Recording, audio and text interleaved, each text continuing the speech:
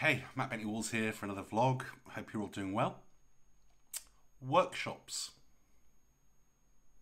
And what of them? More particularly, a Matt Stuart workshop that I did. It's the only workshop I've ever done in my life on anything, any subject, period. Possibly the only one I'll ever do. Not because it was a bad experience, far from it. It was brilliant. But hey, just that's kind of the way I am. But here are some questions. Are they ripping you off? Are they whatever? Look, for me, I'd stumbled upon Matt Stuart as a photographer. I think he's a nominee at Magnum. And I kind of saw his work and I thought, well, that's okay, that's a bit different. That's, street photography with a twist.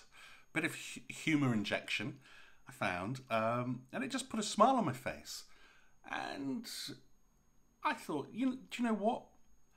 I'm all for, I'm talking about keeping an open mind or even stretching yourself, stretching your mind, stretching.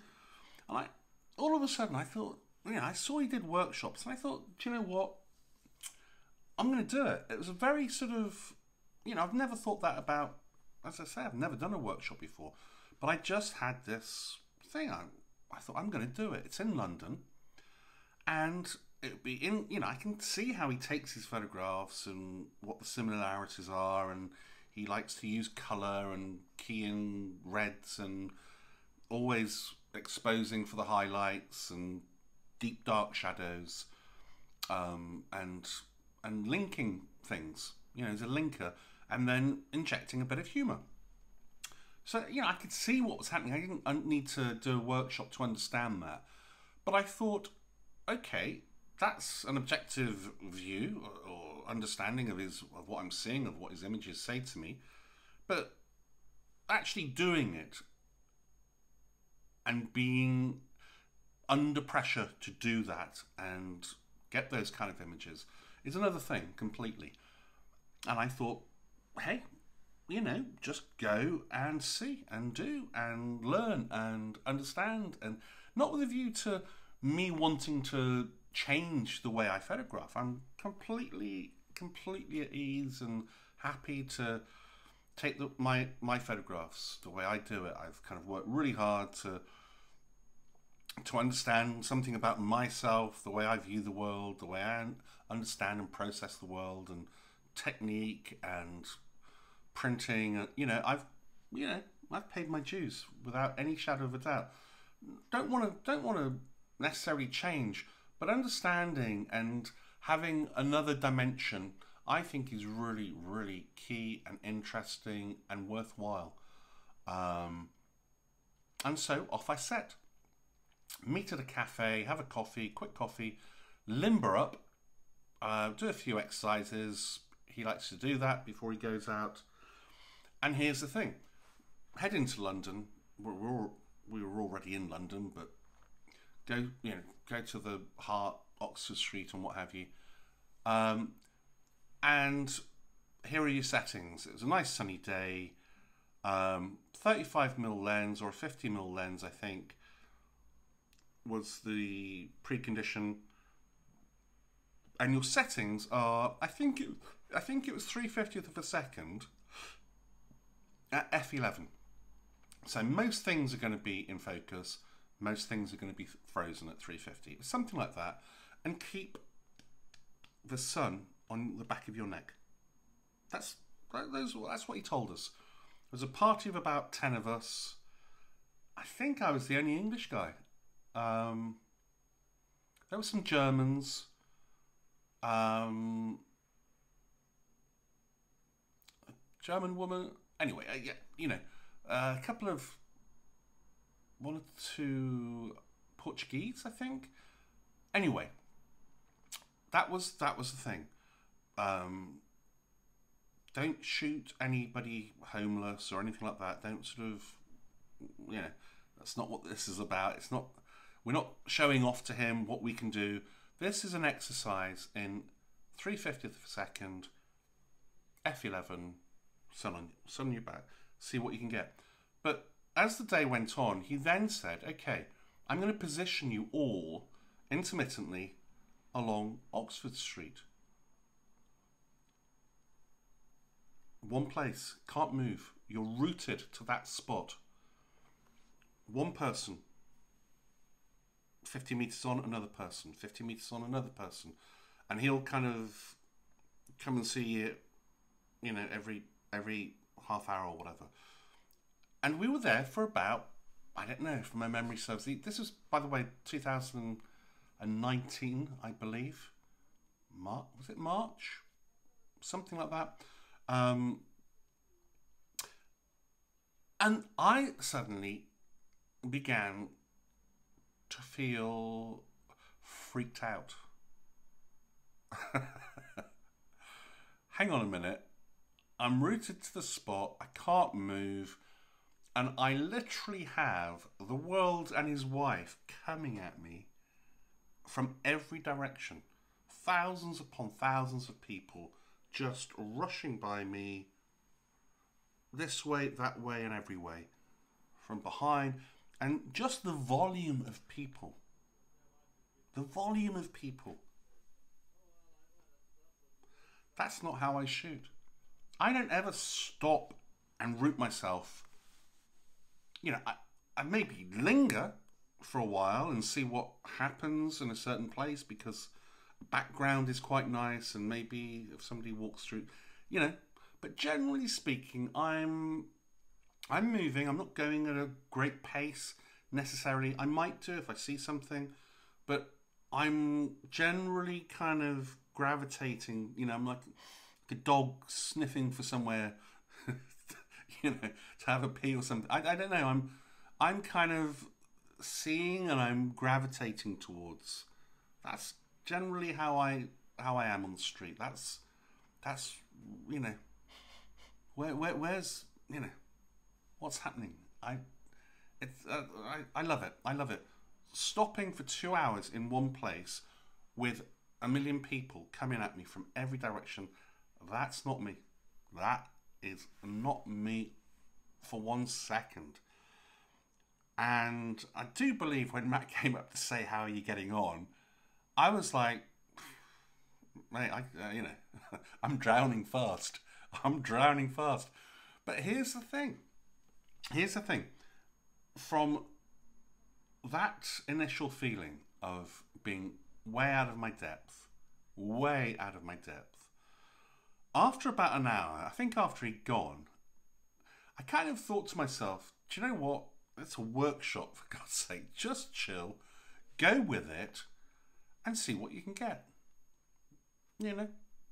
If you don't get anything, hey, really? Is it such a, you know, is it such a disaster? You know, and so what I began to do, I don't know whether consciously or subconsciously, I began to just try and make shapes out of the craziness of the scene.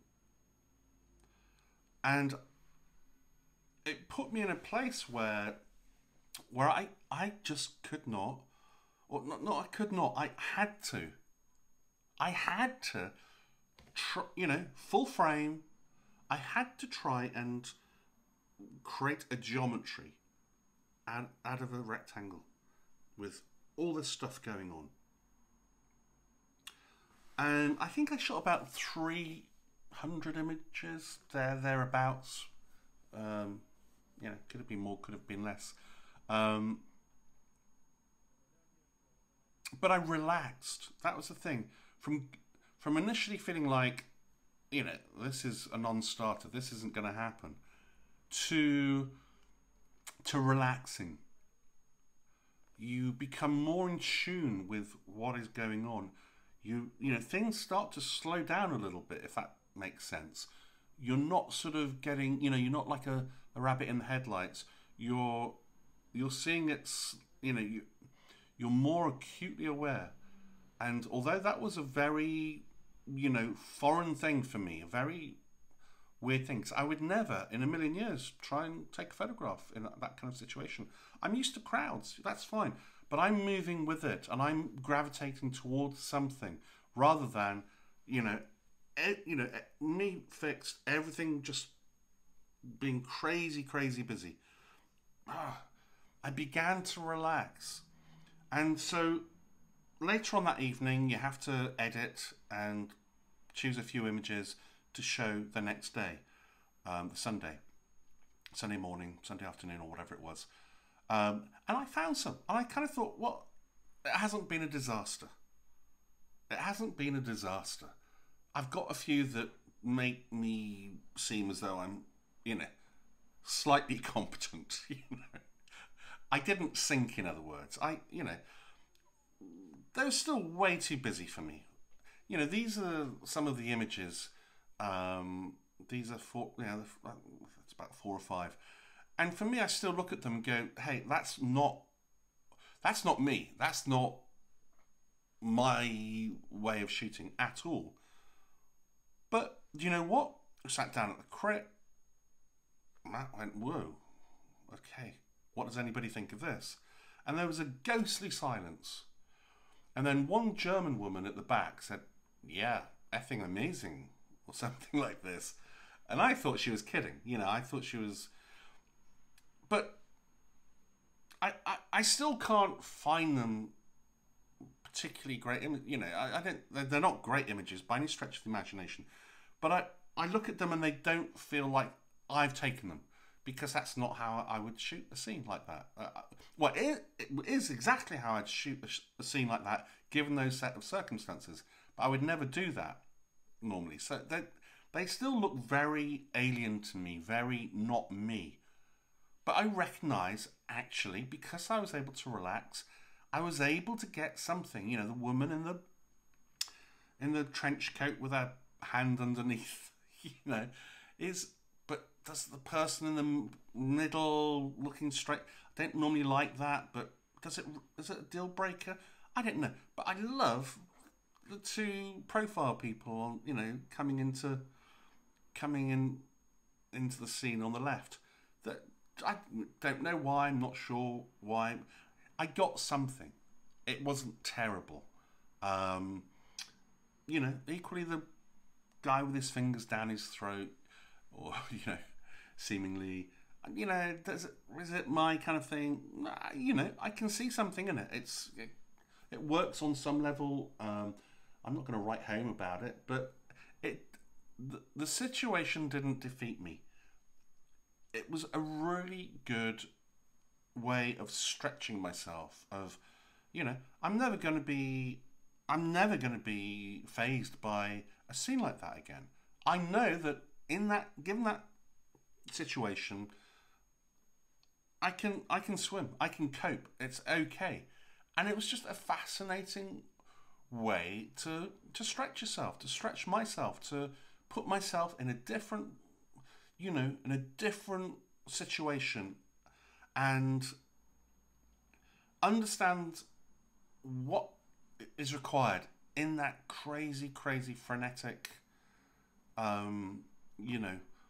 the madding crowd, the crazy craziness of Oxford Street on a Saturday afternoon. Will I rush back there again anytime soon? Probably not. But, I'll definitely be in London again. It's one of my favourite places to shoot. It's one of the most amazing places in the world to shoot street photography, without any shadow of a doubt. I don't live in London, but that's kind of why I'm flagging this up. Stretch yourself. If you're starting out, stretch yourself. Put yourself in situations, self-imposed or not, workshops or not. Just go with what you go with. Do your thing. Do it the way you would do it, not how Cartier-Bresson would do it, or I would do it, or anybody else would do it. But feel that sense of, okay, I've got to try and cope with this. Don't be afraid of failing. It doesn't matter if you fail. Who cares? It's just a photograph. It's just an image, just a little bit of film, just a, couple of zeros and dots on a sensor. on a file. You know, it doesn't matter, but it's good to stretch yourself. It's good to, and I came out of that, you know, absolutely exhausted because we'd walked God knows how many miles. You know, I was shattered. I don't think I slept that night. I didn't sleep that night. I was sort of editing. I was trying to salvage something from those 300 images, and anyway, really worthwhile thing. So, you know, thank you very much, Matt Stuart. Brilliant. And by the way, you know, he is a lovely guy. He just was like a breath of fresh air, upbeat, approachable, lovely. So that was another fantastic thing. And yeah, as I say, the exercise itself, the stretching, opening the mind, you know, really worthwhile. Has it changed me fundamentally? No, but I would. Well, I wouldn't do it again because I've already done it. But I would, you know, highly recommend it. And no, I'm not on a, I'm, you know, not on commission from Matt Stuart. So don't think that for a second. You know, everyone, I don't know. Go with what you go with, and who you aspire to, or who's a mentor to you, or do it, don't do it, doesn't matter. But don't be afraid to put yourself in scary situations or difficult situations. The very worst that can happen is that you can learn something. It's always a good thing. All right. Thanks very much for stopping by. Cheers for now. See you for the next one.